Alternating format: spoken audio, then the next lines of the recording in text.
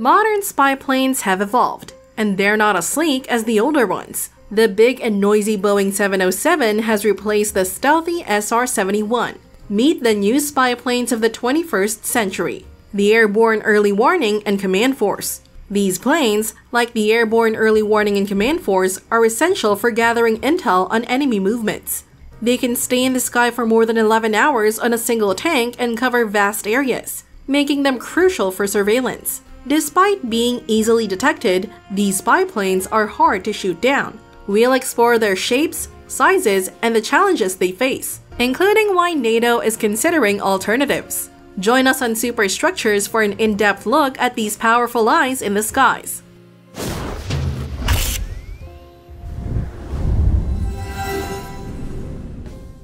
NATO's Airborne Early Warning and Command Force includes the iconic E-3 Sentry, also known as AWACS. Built from converted Boeing 707s in the 1970s, it can fly at 614 miles per hour and reach 35,000 feet. With over 40 in service, the E-3 features a distinct rotodome, a powerful radar that tracks over 600 targets within 250 miles.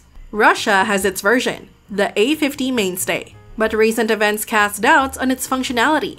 On January 14, 2024, a Ukrainian Patriot missile reportedly downed a Russian A-50 over the Azov Sea, though Russia claimed it was accidental.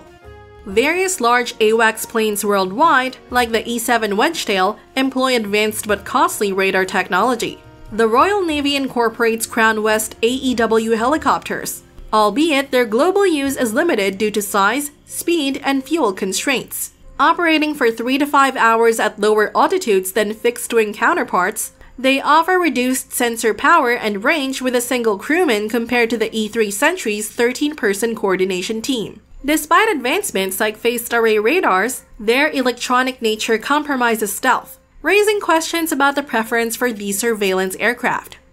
Radar relies on line of sight, commonly placed on tall structures or high ground. Naval ships position radar at their highest point. Placing a powerful radar on a 30,000 feet airplane extends line of sight for thousands of miles, enabling detection over obstacles like mountains. These airborne radar platforms offer mobile and adaptable surveillance, allowing quick deployment to conflict zones or areas needing monitoring. The E-2 Hawkeye, part of the U.S. military's Carrier Airborne Early Warning System, ensures carrier protection with a collapsible wing design for hangar storage.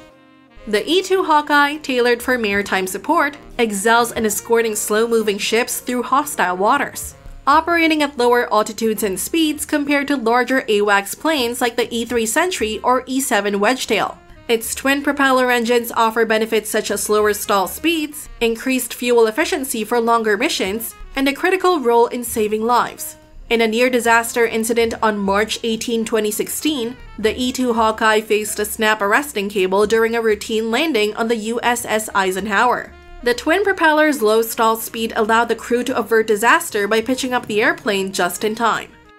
Defending AWACS from missile threats is a crucial challenge due to their detectability.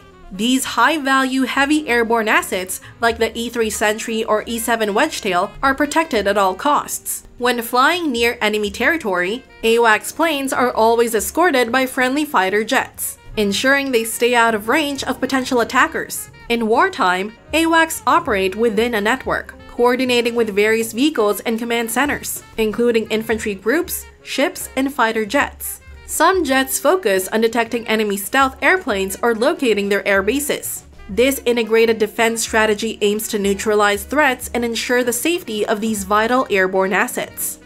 Modern AWACS planes may lack maneuverability, making them vulnerable to large, fast-moving missiles. However, their formidable electronic countermeasure systems, more than 5 times powerful than electronic warfare jets, thwart attempts at radar locking. If an enemy vehicle tries to target an AWACS, both the attacker and their missile face effective jamming.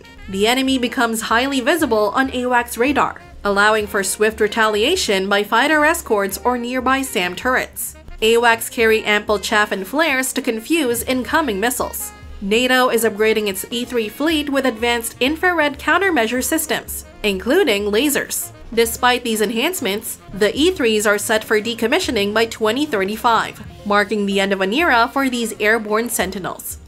As we conclude this exploration into the remarkable world of AWACS planes, it's evident that these airborne guardians play a pivotal role in modern military operations. Their unmatched surveillance capabilities and strategic importance underscore their significance in safeguarding national security. Don't forget to like, share, and subscribe to Superstructures for future updates. Until next time, fly high and stay vigilant.